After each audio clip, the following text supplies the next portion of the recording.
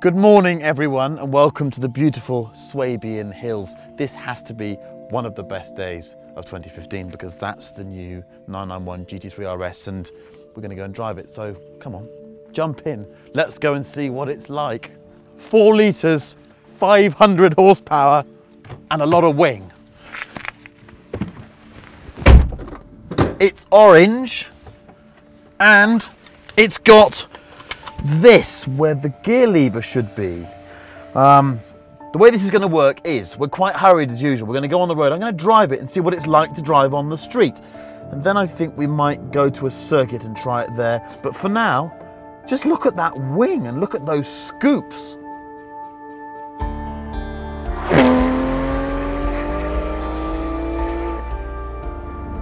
Yes, I'm still slightly obsessing over that rear wing, but before we begin this rather brilliant day, let's think about some numbers. The GT3 RS obviously is a step on from the GT3. We have a 4 litre flat six in this one with 500 horsepower, 339 foot-pounds of torque. That is, respectively, 25 horsepower and 15 foot-pounds more than the standard GT3, but this is quite a different car. As you can probably see, it's the wider body from the turbo, so it's got that kind of hunkered down look. Massive 21-inch rear rims, 20-inch front rims, and even though it's got the wider body, it's actually 10 kilograms lighter than a GT3 because it's got a magnesium roof and a carbon fibre bonnet, carbon fibre front wings, carbon fibre rear deck lid and carbon fibre rear wing. Yes, that rear wing. Have you seen the rear wing? Have you seen the rear wing on this car? The motor is the centrepiece here. Now 4 litres and with a new crank and intake system. It revs a little lower than the 3.8, but 8,800 RPM is still mighty impressive. The intake system with the side inlets is now much more effective. The exhaust box is made from titanium. Porsche claims 0 to 100 miles an hour in 7.1 seconds, which in an atmospheric 911 is completely nuts. The transmission is the same dual clutch as found in the GT3, but with several small improvements and slightly shorter paddle clicks. There is no manual option. The chassis is a big step over even the GT3. Track widths are up front and rear, and the rubber is enormous, 265 section at the front and 325 at the rear on a 21-inch rim. The rear tyre is carried over unchanged from the 918. As with all RS models, there are split lower arms for increased suspension adjustment and 3-way adjustable roll bars. There are 2 damper settings and the car uses helper springs, which is quite rare for an RS. The rear steering system is carried over from the GT3. 410mm and 390mm ceramics are an option, smaller steels are standard. The rear locking differential is completely variable and can work up to 100% lock and is fully torque vectoring. And those wings, well, they look amazing, but they make this a very sticky piggy. The front wing vents and splitter add 30% more downforce than the old 997, and the rear wing brings big improvements out back. I'm not going to quote the Porsche downforce numbers, but in my experience, wings that big with that angle of attack make a big difference. The interior is pretty normal 911, some RS logos here and there, the option of Sport Chrono, and a special lap timing and data app. There are several seat options. These are the folding buckets, but the fixed back carbon jobbies are the ones to have. As ever, the Club Sport package with cage and extinguisher is a no-cost option. And one last point. The recess in the bonnet that then runs over the roofline helps make this, to my eyes, a really, really good-looking car.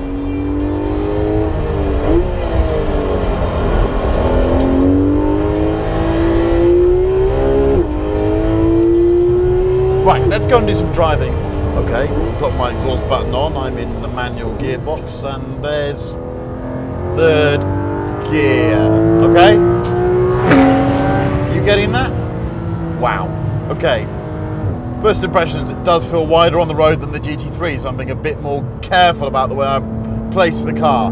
Immediately, more front axle grip. Even on the road, you notice it compared to the normal GT3. It's a 265 section front tyre. That's massive. That's the same width as a Boxster's rear tyre was when they launched it. smaller steering wheel makes it feel even more agile, but the grip levels on the road are just supreme. The engine, interesting, a lot more mid-range. It feels punchier lower down with that capacity. Unlike the GT3, which revs to 9, this is now back at about 8.8 at the limiter. Is that because the standard GT3's engine was letting go? I don't know. Is that a safety thing, or do they just not need to go that far? I haven't an answer for that. Gearbox, well, okay, the can of worms. It's a PDK, I'd prefer a manual, but as these dual clutches go, it feels even faster and more responsive than it does in the GT3. I mean, the shifts, get this. I mean, it's crazy. It's so fast. Yes, as a road car, this is most interesting. I'm keeping the dampers in the soft mode. German roads are so smooth, it's very difficult really to make a comparison between here and the UK or anywhere else with normal roads. You can even drive it with the firm dampers in Germany. It doesn't feel too bad, but you couldn't do that in the UK. Is this car a track car? Yes, it is. Is it completely usable on the road? Absolutely. I mean, I'm sitting here in my folding bucket seat. This doesn't have the 918 bucket seat, this particular car, and I've got my sat nav, I've got my air conditioning. I mean, it's really just as usable as the 991 GTS that I use on a daily basis. This one doesn't have a front axle lift. I'd want that if I was going to use it on a daily basis. You've got an exhaust button that makes it loud or quiet. This pitch speed button, we can play with that later on. You can turn all the traction and stability off, and you have this PDK Sport mode as well, which I think's a bit of nonsense really, because it makes the shift a bit for me, it's when the computer pretends it can't drive properly. That's a road car. How is that allowed? There's no doubt it's a sensational fast road car. It's grippy, it's accurate, it's rewarding, but it is quite easy at times, and it just goes you in that engine. Flipping hell. And at that point you do find yourself sort of thinking, well,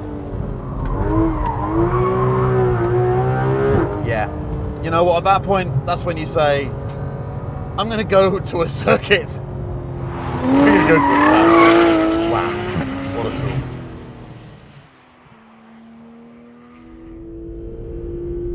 The run back to the track sadly involves some de-restricted autobahn, which means running very, very fast.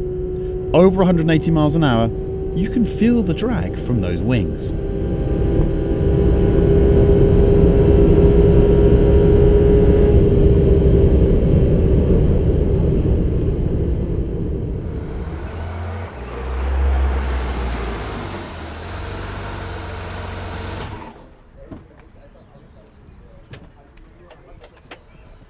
So that's just your regular side, isn't it? Here we are, Weissach, the Holy Grail.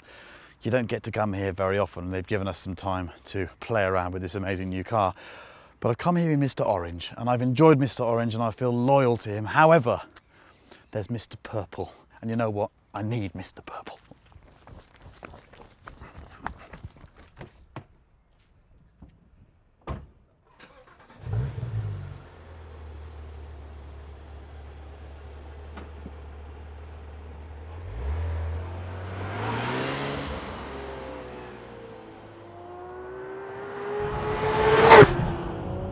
If you told me when I was about 16, 17 that I'd get to drive the latest, greatest lightweight Porsche around Porsche's test track, I would have said you're lying. So excuse me while I'm just a little bit grinny about the whole thing. So here we have the GT3 RS. I've got the loud exhaust on, everything else I've got in normal. I've got the suspension soft, I've not got PDK Sport on. This is a wicked little circuit. Not a racetrack, a proving circuit, but wow, is it technical. First impressions, well, the grip this thing generates is outrageous. I'm on the optional Dunlop, say optional, you can have this or a Michelin, and it is outrageous how much grip the thing generates. And the way it turns, the front axle, like all 991s, turns miles better than the 997, and then you just get on the gas and it goes. Wow. And then the motor takes over. and it strolls on a bit. What's this doing now? 220, 230 odd, a bit more. Braking hard for turn 1. Wow, fantastic brakes and great brake feel. And this is what I love about these cars. It has inherent balance. Everyone thinks the rear engine thing doesn't work, but it does. Braking hard. Let's complete this lap. Traction is just mega. And you get that lovely little slippy feeling on the exit too. How does it feel compared to a standard GT3? That's a difficult question. The motor's got more mid-range, really thumps you out, definitely has more traction. I have to say, I think the steering feels a little bit nicer too, but I'd need to drive them back to back. It just feels like a more grippy package, though. It really does. It just feels like it wants to grip forever and ever. And you can just chase the throttle and it goes. I don't know how much faster you need your track bias 911 to be, because it's full on. Anyhow, if we turn everything off, we'll see what happens when the chassis geniuses and their electronics are put behind a bit. Anyhow, what happens here? So we back it in a bit.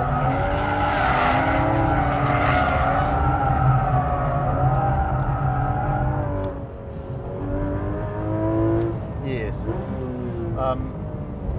As you can see, it's a bit of a riot. It's got so much balance, this thing, that you can just pull a paddle and back it in and do all kinds of, frankly, outrageous things with it. I don't think I've driven a 911 that feels better on a trailing throttle. It's just delicious. Wow, wow, wow, wow.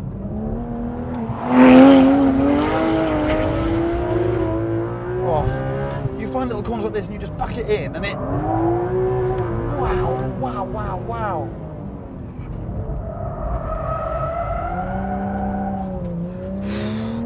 It's outrageous how balanced it is.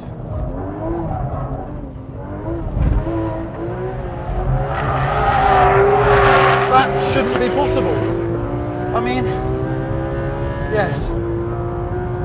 The steering is bang on. This smaller steering wheel makes it that much easier to navigate. As I said, there's lovely balance. Yes, I'm taking it to extremes by doing big angles.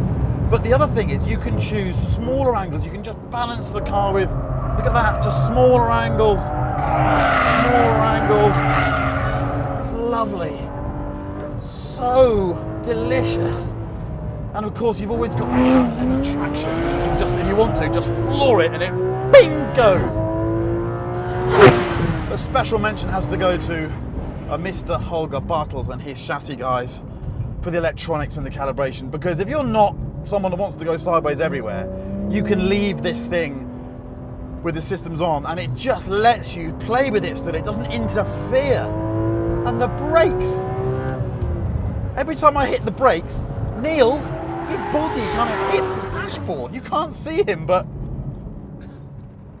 on the track it feels like at least 10% more performance than a standard GT3. It really does. Wow.